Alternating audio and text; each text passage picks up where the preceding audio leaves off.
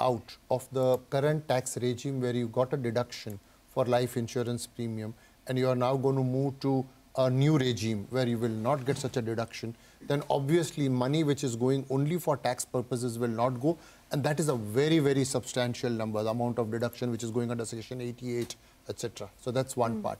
And second is this entire proposition that if you have taken insurance policy for which the annual premium is more than rupees 5 lakhs, then when you get back that money, it will be treated fully as taxable income. So that makes another thing. So the high value policies which were taken by people, which ostensibly the government believes is not really an insurance policy, but a savings policy, the income coming back, the money coming back to you being income taxable, which would mean that people will not go for those high value policies. These are the two things which are likely impacting insurance. Do you think companies. people will move in a significant way to the new tax regime? I would think so. I would very much think so. This is clearly just imagine that you're going, first of all, exemption 2.5 to 3.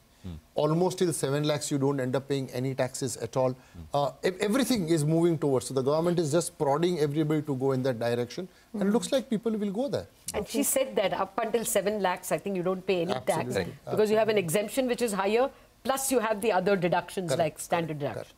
Okay, I mean, Ashok, if you can explain this capital gains and, you know, the disadvantage to NBFCs again, I think that was missed out. So let me talk about capital gains first.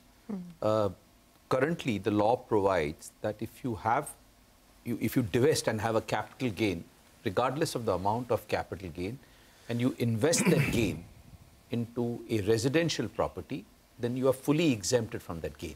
So let's take a simple example of